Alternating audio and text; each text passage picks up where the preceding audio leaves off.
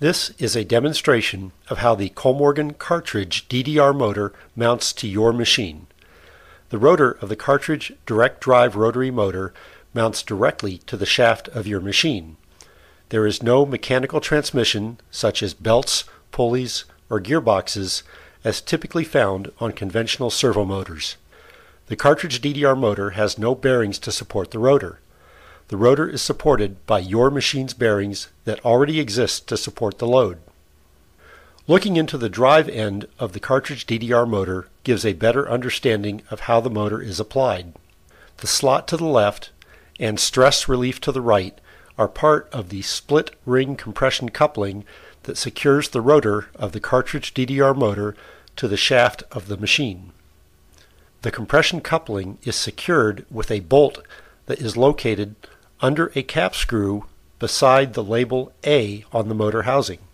An alignment pin is threaded into the motor housing beside the label B. The alignment pin has a cylindrical end that engages the corresponding hole in the rotor. This maintains the radial and axial position of the rotor when not mounted to the machine. In this unmounted state, the rotor of the Cartridge DDR motor is allowed to contact one side of the housing. There are touch-down surfaces so that there is no contact between the permanent magnets on the rotor and the windings in the stator. The precision sign encoder in the Cartridge DDR motor is factory aligned and secured with a proprietary coupling that allows the translational movement of an unmounted rotor while maintaining a rigid torsional connection to facilitate precise position and velocity feedback. This simple mounting stand represents your machine.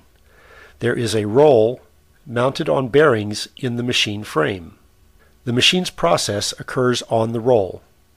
To facilitate mounting the Cartridge DDR motor, the shaft extends beyond the machine frame on one end.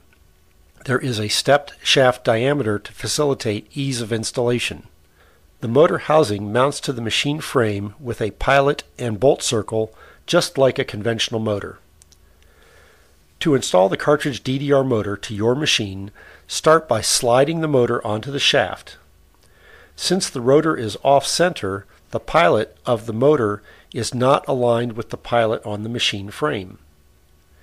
There is a lead-in chamfer on the motor pilot that makes it a simple process to engage the pilot of the Cartridge DDR motor to the machine.